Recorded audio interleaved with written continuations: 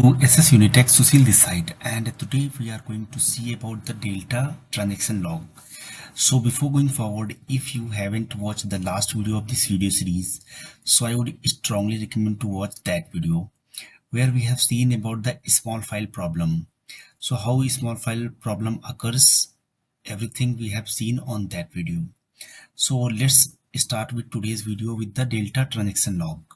So the Delta transaction log is a critical component of Delta Lake, which is an open source storage that brings AC transaction to the Apache Spark and big data workloads.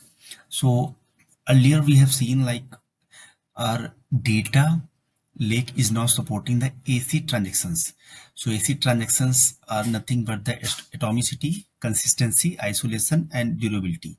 So all those are not applicable inside your data lake. So in Delta Lake we are having all these features. So this is Delta transaction log enables for this AC transaction log, and the transaction log keeps track for all changes made to the delta table. So whenever we are making any DML operation on your table, then it is keeping all the changes, and it is also allowing the feature for the time travel, data versioning, and concurrent writes. So these features it is supporting.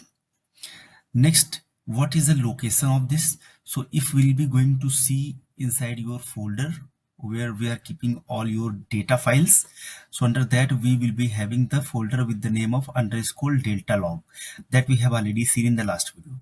So under this directory your log will be maintained, and the logs are stored inside your JSON format. So it is going to start from 0, and then going forward it is adding a new transaction log files like 0, 1, 2, 3, like that it will be adding.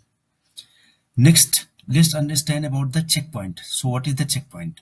So checkpoint files, so these files are created inside your delta log directory where we are keeping our logs, and it will be having extension dot checkpoint extension.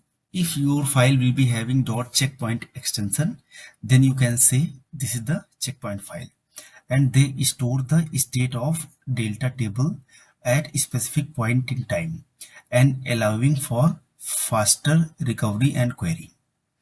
Next is the automatic checkpointing. So we are not required to do anything explicit for this checkpoint. So let's assume if we are making any DML operation 1, 2, 3, 4, 5, 6, 7 like that, so it will be creating all those JSON files. So those JSON files will be going to start from 0, then 1, then 2. Going forward it will be having all those files. At certain point at time it will be creating the checkpoint file. So we can also set the threshold value like from how many files it will be generating your checkpoint file. Though checkpoint file will be helpful while going to traverse back, so it will be keeping all your changes from the previous JSON files, and it is the collection of the changes inside that checkpoint file, and after that it will be again creating those JSON files. And if we wanna read the data from the previous version, so this checkpoint file will be helpful. So let me quickly go inside the browser and we'll try to understand in practical. So let me recap what we have done in the last video for the small file problem. We have created one of the data frame with this data, and after that we have dumped that data inside your location, that is the output location of the sales TBL, and under that we are having the delta format, and then we have created this table from this location, and after that we are updating. So while it will be updating, it is generating the new transaction log files that we have seen. If we can go here, then in the last video we have created these many .json and .crc file. So we are required to see about the JSON file. So it is having total 1, 2, 3, 4, total 4 JSON files it is having. So let me quickly go here and try to update this table again with the SID 3 and the customer name that should be Sorans 2 or 3 maybe.